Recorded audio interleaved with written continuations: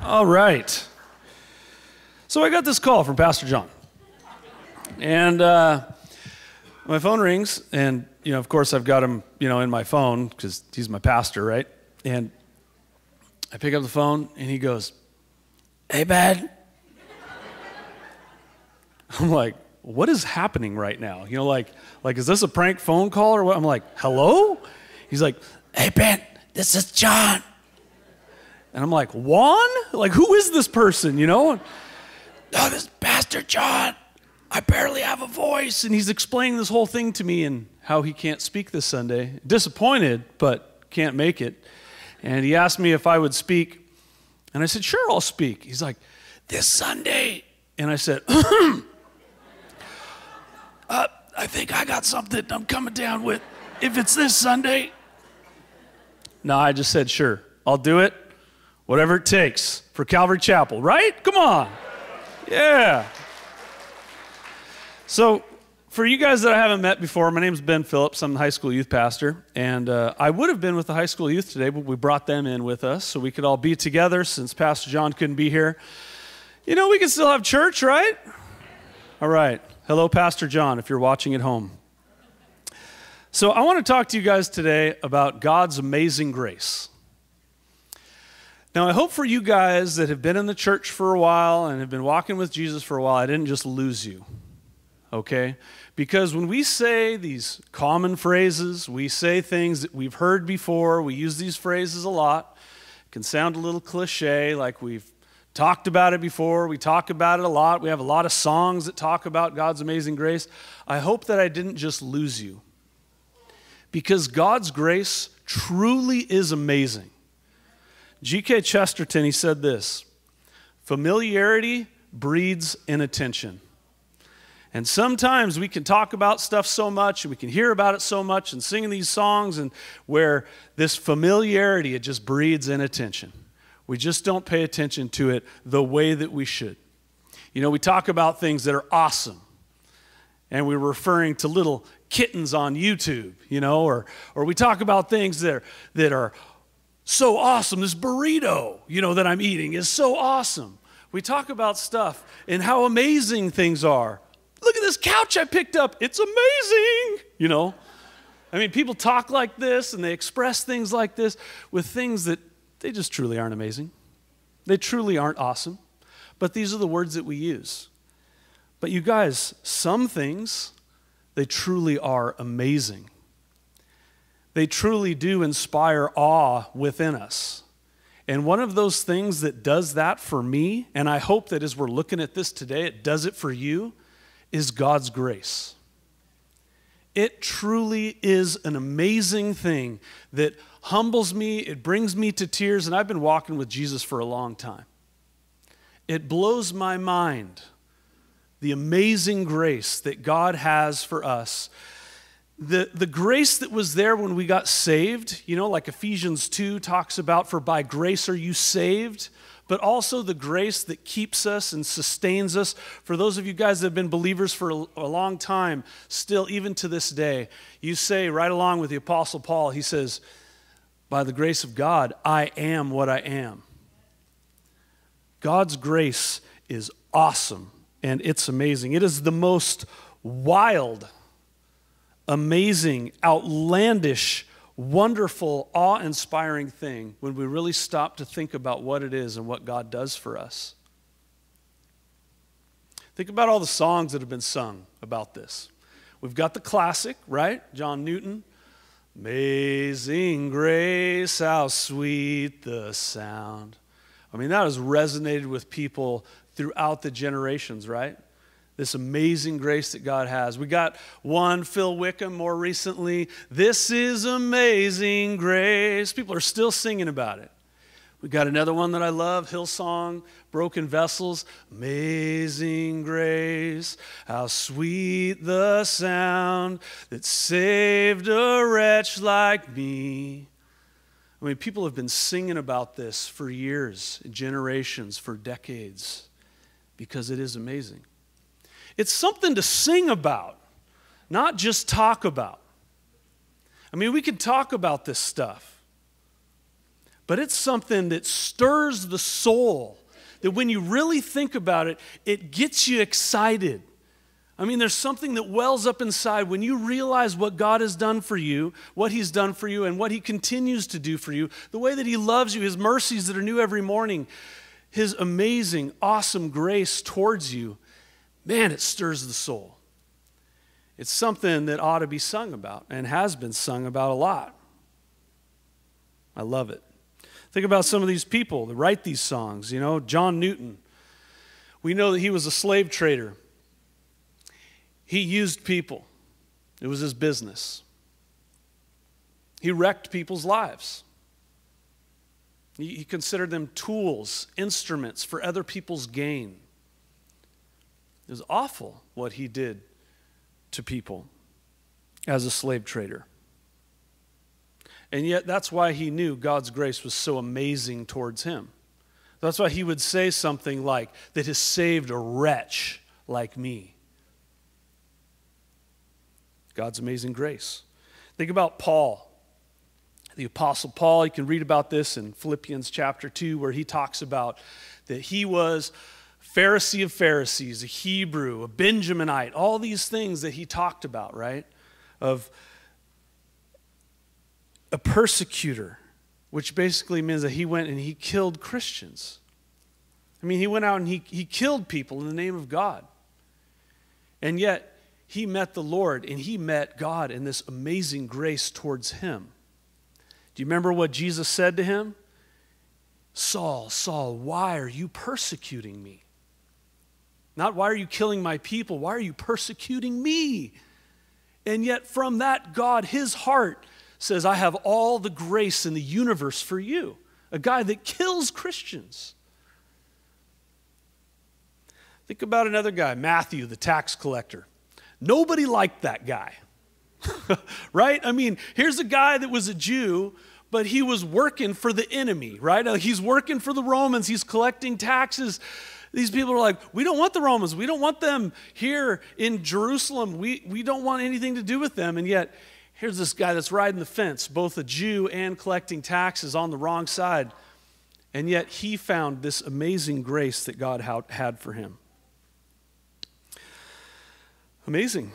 I don't know about how many of you guys have read the book, What's So Amazing About Grace, that was written by Phillips Yancey. I read that, 20 plus years ago. Great book. When I was thinking about this message, I want to read that book again because it's a good read. I recommend it. But that's basically what we're exploring today. What is so amazing about God's grace? Why are people singing about it? Why do people talk about it so much? For some of you guys here today, it's like, I don't know. I don't know why it's amazing. I hear people talking about it and see people get all pumped up, writing songs and, all these things. Or maybe you're here today and you're like, yeah, it's become kind of commonplace. The familiarity has bred inattention towards that. I don't know where you're at today, but that's what I want to explore with you guys in these next few minutes that we have together. What is so amazing about God's grace? I want to show you guys a picture. Some of you guys might recognize this if you happen to live in the south of Olympia. This is a billboard. It used to be right on the side of I-5. How many of you guys remember seeing this? Some of you guys, Rochester folk, driving down Tenina? Centralia? All right, you probably saw this. But here's this billboard on the side of the road, and whenever I see this, I always think, why is that woman so excited? Why is she so pumped up?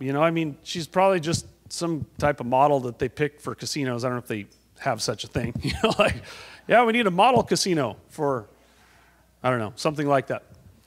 Anyways, I see this billboard and this lady's all excited, right? She's pumping her fists. She's so, pumped up about this thing. And basically what I think about is that this woman's excited, right? And just thrilled and emotional about this because apparently she walked into the Lucky Eagle Casino and she won a fat stack of cash that she didn't earn, right? She didn't work for it. She didn't deserve it. She didn't earn it, but she showed up and she walked away with a fat stack, and that's what the people that made this billboard want you to think. You could do the same. And if you think that, we could have a little financial counseling afterwards, to kind of help set you guys straight on that whole thing.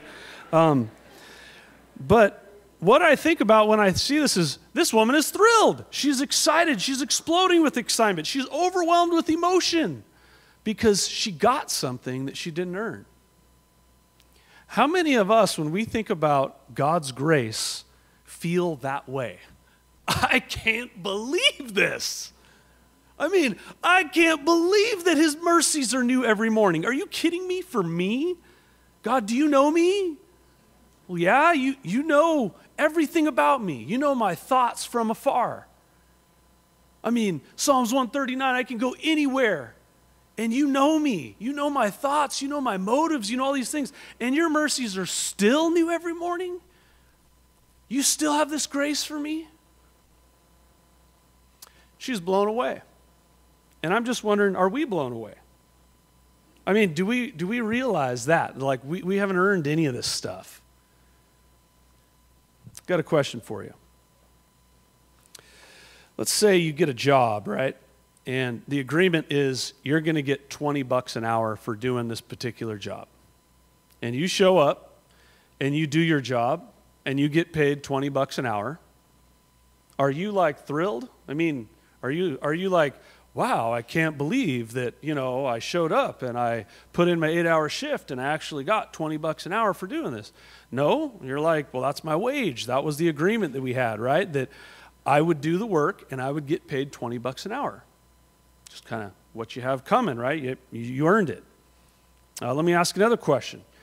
How do you feel when you break traffic laws and then you get a ticket? I mean, like, I've been pulled over. I've got tickets, I confess this before the whole church. This has happened. I mean, it got so bad that there's a couple guys in our church that are in the state patrol. You guys might know Dino Garcia. Some of you guys know him. Or Brian Chase. Brian Chase also works for state patrol. And I got the privilege a few years back of officiating at Brian and Gabby's wedding. And of course, we did premarital counseling. They got their vows together and all this kind of stuff. And I had their prepared vows that I was going to read to them like a good pastor.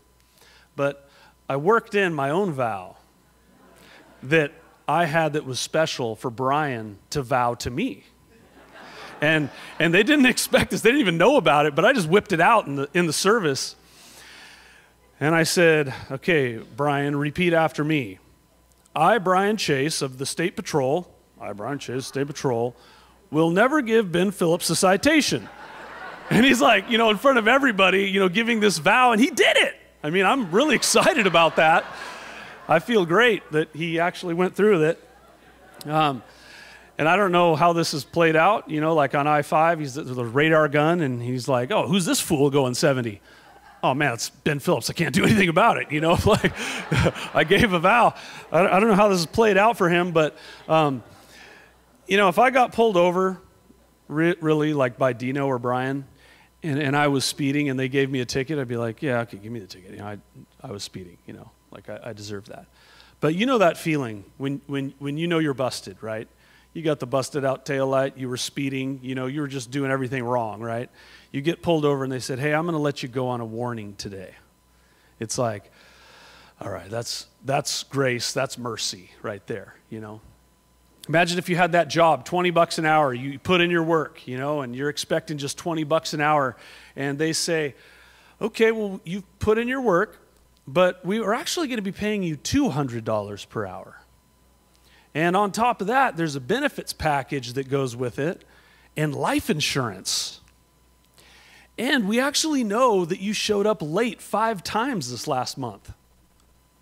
And you've been doing half-hearted work. And you've been trashing the boss. But we're going to give you $200 an hour. We're going to give you a benefits package. We're going to give you life insurance. People, this is what Jesus has done for us. I mean, it's put this way in Ephesians. I love this, that he has given us every spiritual blessing in the heavenly places. He's given us every blessing. But we're the guys that show up late and do half-hearted work and aren't grateful and doubt our boss and all these things. And yet his heart of grace and love towards us is so amazing. It's powerful because it can't be earned. And this is how Christianity is distinct from every other religion in the world. It's this right here. It's God's grace towards us. Not that we have to earn anything. We're not saved by our works. We are saved by grace. Praise God for that. Because we'd be hopeless without that. And he doesn't just say that you're forgiven. That would be enough, right? You're off the hook. That would be enough. But he doesn't just say that. He says, you're forgiven, and I'm also going to make you my own. I'm going to make you my child. I'm going to adopt you. My heir. You're going to be grafted in. Basically, he's saying, I'm not going to judge you for your sin. I'm going to forgive you of that. But I'm also going to redeem you. I'm also going to bless you with every spiritual blessing.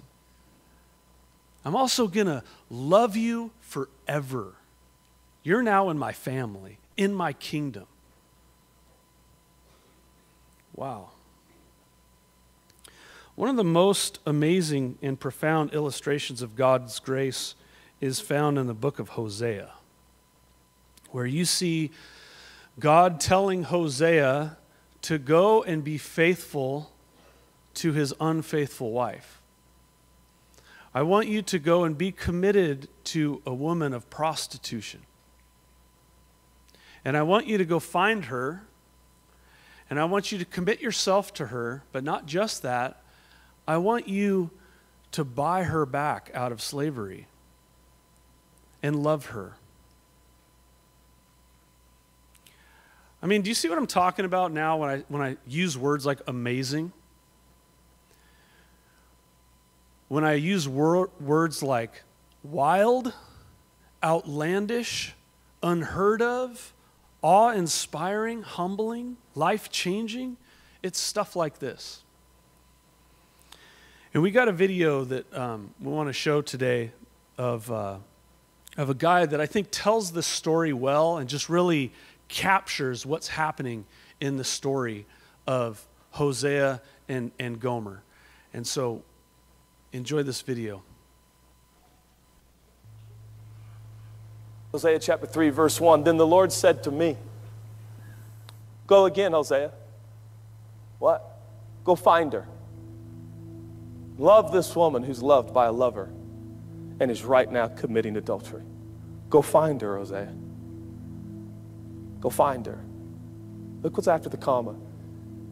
Just like the love of the Lord for Israel. A lover. Now, where it says Israel, it means Israel, but it also prophetically speaks of God's love for the whole world. Go find her again.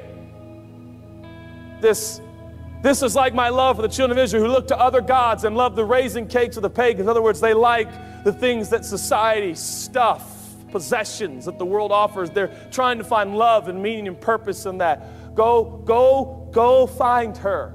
Boy, that must have been a heart-wrenching process. As you go looking for your wife who was a former prostitute, who's now back into prostitution, where do you go looking for her, friends? How messy is that search? How painful is that pursuit? As he walks the streets, everyone says you don't go to those neighborhoods. Men of God should never be seen in those places and buildings. But here's Hosea looking for who? His wife of all people. Going on in verse 2, he continues to write, so I bought her. I bought her for myself for 15 shekels of silver and 1 1/2 homers of barley. Wait. She's your wife, Hosea. She's already yours. What was the scene like as Gomer's back in the sex slave industry? What are the chances? Does Gomer find her on some pedestal somewhere, chained and shackled, naked, being sold to the highest bidder? Hosea there sees his wife, the mother of their 3 children, and Hosea looks at her and says, "Excuse me, sir, that's my wife." He goes, "Sir, I don't care who you think she is. This is her price." But what's the price? And he pays for what is already his. The Bible says, I hope you understand, Hosea is a picture of God, and no offense, you and I are a picture of Gomer. The Bible says the earth is the Lord's and the fullness thereof. Mankind is the unique possession of the Creator God. And yet, 2,000 years ago, he paid a dear price. He paid for what he already possessed. And he sent his son, who spilled his blood, to purchase back what he already owned. How much? Hosea gets the money. What was that exchange like when Hosea looked in the eyes of his wife? No doubt she hung her head in embarrassment. He's found me. I've abandoned him. I've abandoned our 3 kids. And yet he insists on buying me. Buying me. These other men sought to buy her, to use her. Hosea seeks to buy her, to heal her. It says in verse 4, "For the children of Israel shall abide." Now this is where Hosea shifts in and he starts speaking prophetically. This is really no longer about him and Gomer. It's about something that is to come. It's about something bigger. Verse 5, afterward, there's going to come a season. He didn't know it would be 750 years, but it would. There'd be no king. It would be difficult. It would be unclear. It would be challenging. But then the children of Israel shall return and seek the Lord their God and David their king. And then notice what it says. They shall fear the Lord. Now, Israel and Judah knew what it was to fear the Lord. And by fear, I mean terror.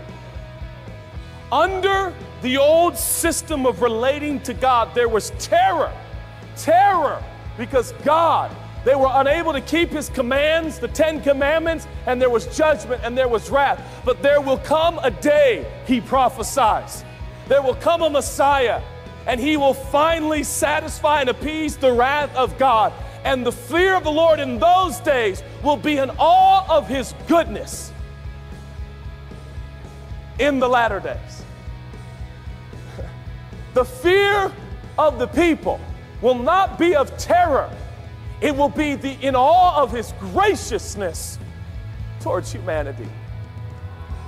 Hosea just bought Gomer, even though she was already his. This is the picture of the gospel. Salvation completes the work in spite of her sins, in spite of her doings, in spite of running away. And then he stands and says, and there will come a day, a King David will rise. And in those days, they will fear his goodness. These are the days that we live in. Our Hosea has come. Salvation has come.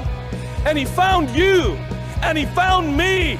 And he had to walk to the most despicable places. And he had to communicate and be around sinful, broken humanity. Don't you see?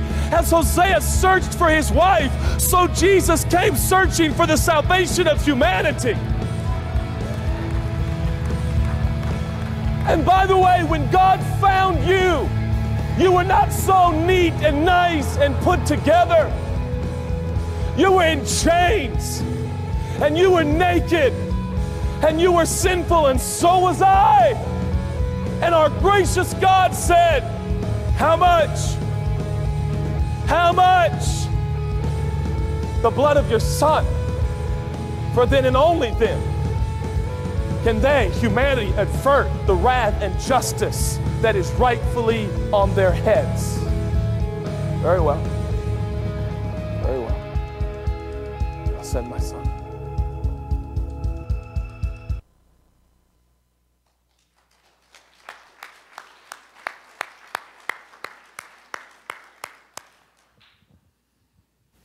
It's amazing, isn't it? And that's just one of the stories in the Bible where it talks about this. There's so many. There's so many. God is trying to say from so many different angles how much He loves us. And that His graciousness is based upon His own character, not our own loveliness or worthiness, but His worth, His goodness, His graciousness, His faithfulness. You know, it's easy to hear a story like that one and see how amazing God's grace is. But I wonder if it might get lost on some of you guys where you're like, that's not my story. I don't have Gomer's story. You know, we're the Christian family. We do Christian homeschooling. We have a Christian minivan. When we select breath mints at the store, we select the Christian breath mints. I mean, all these things, right? What does that look like for me? What is God's grace for me? It's interesting, you know, you look at Paul and the progression that he went through in his life. He realized at a point that I'm killing Christians. I'm definitely on the wrong team here. I need God's grace in my life to be changed. And he started to change. There were some times God started doing some work in his life, but he speaks about this different places in the scriptures where there was some spiritual pride that had started to puff him up. And it's so easy for that to happen. You know, when we have done everything right and we're following all of God's commands, we can start to forget that it is by His grace. We can forget that I'm only here by the grace of God. And my life being blessed with all of these Christian things, it's by the grace of God. How easy even spiritual pride can sneak in and we can start thinking that we're doing it on our own rather than something that the Lord has done in each of us by His grace. Guys, remember when Jesus met with Nicodemus? Remember who Nicodemus was in John chapter 3. He was a Pharisee. He's a guy that memorized way more scripture than I have. He was a guy that had devoted his life to the service of God. And yet, what did Jesus even say to that man that to many people was the model follower of God at that time? He told him, you must be born again. There's radical change that needs to happen in your life, and it happens by the love of God, by the grace of God. It's easy to forget those things. Or Isaiah, when he said, before the Lord, I am a man of unclean lips. Think of Paul when he said at the end of his life in 2 Timothy, when he was talking about himself, he said, I'm the chief of sinners. We're talking after he had written all these letters to the church and all these things. I'm the chief of sinners. It's like the closer he got to God, the more clearly he could see God's holiness and goodness and grace and how deficient he was and how much further he had to go. When we think about the gospel, don't think of it like you lock it in this time of Ephesians 2 where it says, for by grace are you saved. That's great, but don't keep it there. Remember that when Paul wrote all these letters to the churches, he was writing the letters to churches. The church in Rome, the church in Corinth, the church in Galatia, Thessalonica, Ephesus, these places. He's talking to believers and talking about how important and significant and foundational and life-giving the gospel is. How amazing God's grace is for believers. It's the wind in our sails. It's what we need every day. It's not just how we got into the kingdom. The gospel is for us. It's for believers. This amazing grace. How's it going to change us? Let it change you. You guys, I prepare a message like this, and I just see so many ways that there is change that's needed in my life. I mean, God, I just cry out to God. It's like, God, I just got to look at everything differently. And I don't. I mean, my whole economy has got to change when I see your grace. The way that I treat people, it's got to change because I've experienced the grace of God. I've experienced this amazing grace.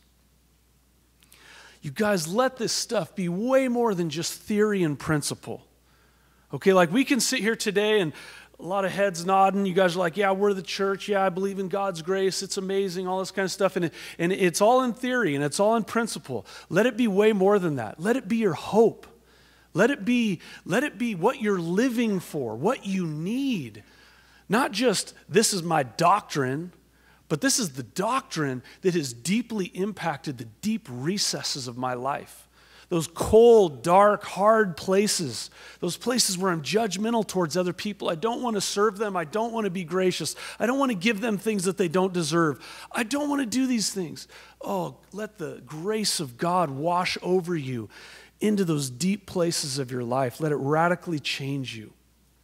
Paul says in 1 Timothy, the goal of our instruction is love from a pure heart. So I hope that that's one of the outcomes of our time here together today is that this instruction, this doctrine, this teaching, these principles that we're talking about today, it would affect you deeply and it would result in love that issues from a pure heart. It would result in love for God. Let it sink deep. Let it change my thinking, my values.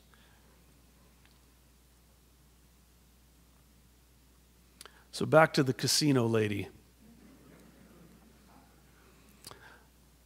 Have we let this affect us? Have we let this affect our emotions? Have we let this affect our thinking? I read a book a few years back by Martin Lloyd-Jones called Spiritual Depression. Basically, sorry, I'm going to give it away, okay, if you haven't read this book, but it's a great book. Basically, he says, when we get spiritually depressed, we've just forgot all this stuff that I'm talking about. Somehow it hasn't been in the forefront of our mind. We aren't reminding ourselves of this stuff. We aren't putting our faith in God. We aren't reveling in and rejoicing in the gospel. We just kind of let it slip our mind or become this thing that we're not in awe of. We just got back from winter camp this last weekend, and as we were driving back from White Pass, just a beautiful view. It was a sunny day, snow everywhere. If you guys have driven that route, you know it's amazing. Come around this one spot, I'm driving the school bus, bringing everybody back, and I knew we were coming to this amazing view of Mount Rainier where it just pops out. It's like, wow, aren't we blessed to live in this place, you guys? Come around the corner and I say to everybody in the bus, hey guys, look to the left. There's an amazing view of Mount Rainier. And it was like this.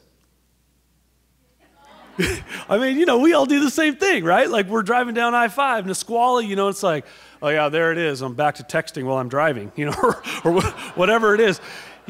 We just, you guys, let's take this in. Let's not fall into that thing that G.K. Chesterton talks about, the familiarity, breeding inattention. Man, when we rise in the morning, thank you, God, for your grace and mercy in my life. Thank you that you love me. Thank you that I'm your child. Thank you that there's nothing that can separate me from you today, that can separate us in this loving relationship. So I don't know where you're at today, but I just hope that there's this renewed sense of appreciation for God's grace. For you guys, for the first time, you're like, wow, I got to get some of that if I don't have it. I got to experience this. And let it affect the way that you go to work tomorrow. Let it affect the way that you treat your family and all these things. That's my prayer. That's my need, is to be changed in these ways. And it happens by God's grace. Amen? Amen. Let's all stand, and I'll pray as the worship team comes back out.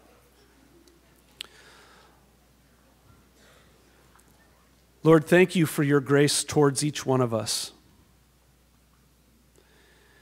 Thank you, Lord, that you look at us and you see us for what we are.